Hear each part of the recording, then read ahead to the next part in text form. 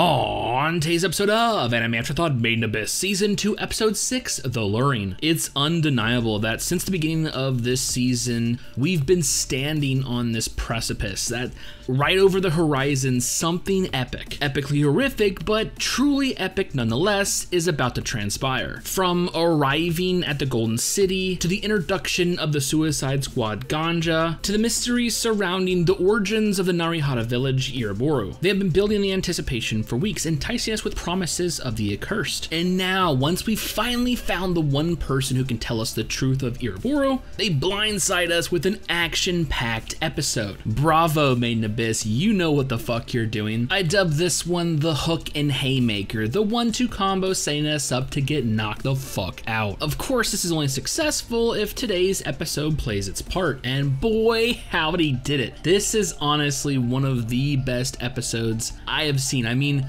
obviously, Made in Abyss centers around the discovery of the Abyss, and what, truth be told, horrors lie in wait for our main characters. One could say that Made in Abyss is the embodiment, the perseverance of will itself. To wit, doesn't necessarily mean action, but when the story calls for it, my god, do they do it so well. Season 1, I fucking loved the Orb Piercer. The movie, although it was such a fucking heartbreaker, I mean, that climactic fight with Bondrewd, was a fucking masterpiece. And now we have The Luring. Although it was a mere side note in last week's episode, the prospect of The Luring was just as interesting as the balancing. I mean, Iroboro is such an oddity, even in regards to the Abyss itself. So I was actually shocked when I found out The Luring served an actual function in terms of the village. With the inhabitants trapped within its barrier, the question did come to mind, how exactly do they eat? Where does the food come from? Well, if Iroboro can't go to the food, bring the food to Iroboro. And that's exactly what the inhabitants have done. Not only does this provide a means to sustenance, but as Wazukain inferred, it's kind of a festival, a nice motivator. Of course, this is only successful if you can defeat said creature. So what happens when you lure in a creature that's not only powerful, but is fueled by revenge and has a taste for hollows? You call your heaviest of heavy hitters, which just so happens to consist of Jurimo, the current third sage,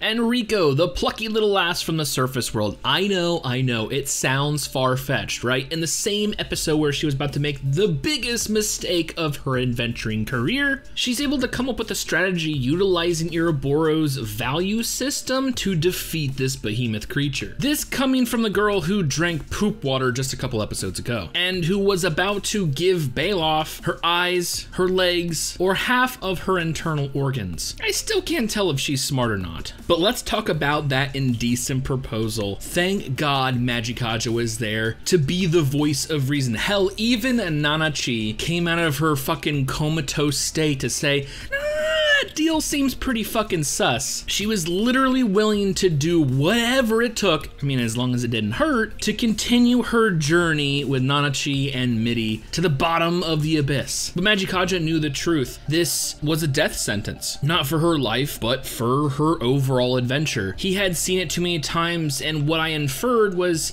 once you lose a piece of yourself, Iroboro has you in its clutches. Giving up on moving on is just a matter of time. So once again, I praise him for taking action, and in doing so actually led us to the main event. The luring had begun, the monster had proven too much for the inhabitants to handle, and it was making its way to the market district, where Riku had left something very precious. Now all this time, the stonesmith had been whittling away at Prushka, transforming her into a true white whistle. Noticing the shop was in the monster's path of destruction, Riku rushed to save her friend. But alas, she could not save the shopkeeper, and I'm kind of okay with that, because the dude's kind of fucking creepy. I mean, once he finished, he climaxed, like, dude, yeah, maybe he doesn't know the origins of this stone, but we certainly do, and after shaping the life reverberating crystal of a young chibi child, you fucking busted a nut? I have mixed emotions seeing your ass dissolve, like,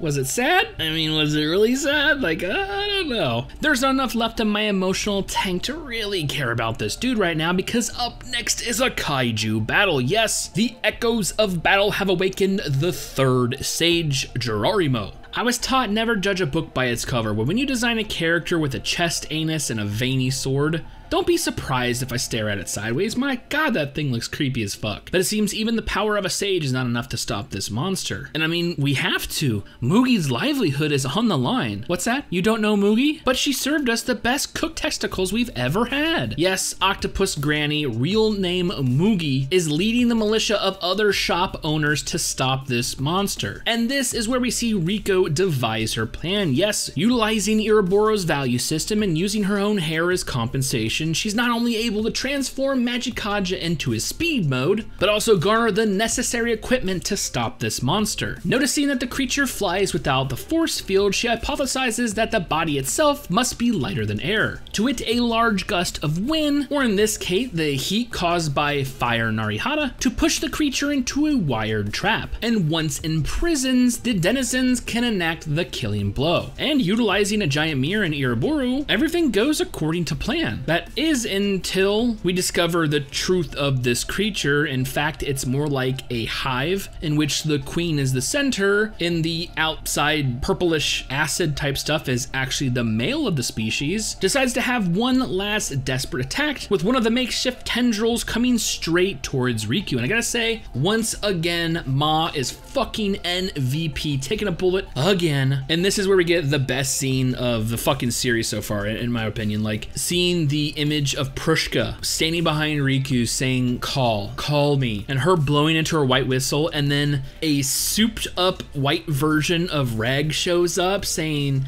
I know exactly what's happening. I know the feelings. I mean, of course, this amazing moment has to be sullied a little bit with the return of Bondrewd giving us an explanation of the white whistle, saying the timber brings out the true potential of relics. It's but a small stain in an otherwise perfect sequence. A second blow of the whistle heralds in his next attack, going full force, but not to use his value-destructing incinerator to take on the creature, and before he knows it, battle's over. All that's left is the cleanup and explanation, the latter being handled by Wazukine, informing us about the true nature of this creature, as well as giving us a hint of how to get Nanachi from Bailoff. And it includes a piece of the embodiment of value, Faputa. Can't imagine that's going to go over well. And thus we end this episode with a cliffhanger. Veiko is literally setting the stage for the tale of Iroboro's creation. This was a fucking good episode. My god, I am so ready to figure out what the fuck's going on. I mean, all I have now is wild speculation with no proof, and here comes the fucking proof. I am so excited. And like I said, structurally speaking, this season has been fucking perfect. I mean, they've been building this giant roller coaster of anticipation, and we're just now hearing the final few clickety clacks of it. I mean, I can't be the only one holding my breath on the edge of my seat waiting for that fucking drop. Not to mention, we still have the Nanachi to deal with. Like, holy shit. Damn, this was a good episode. But of course, you know what time it is.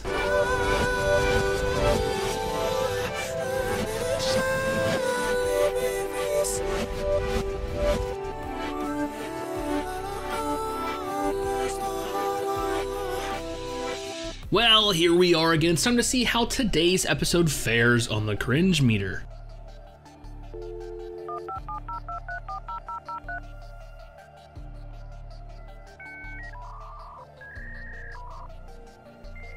Well, there you have it. Today's episode once again gets designated mildly unsettling. I think the action-oriented episode was just what the doctor prescribed to distract us from the overt sexual innuendos and dissolving Muppets. Oh yeah, Prushka. Need I say more? But of course, there's always next week. So without further ado, let's go return you to a regular scheduled program. With one of the greatest secrets this series has to offer so far right around the corner, I am hyped now more than ever. But I have to know, what did you guys think of today's episode? Did you hate it? Did you love it? Do you want some more of it? Well, I do. So with all that being said and more made the best next week, I honestly cannot wait for future episodes.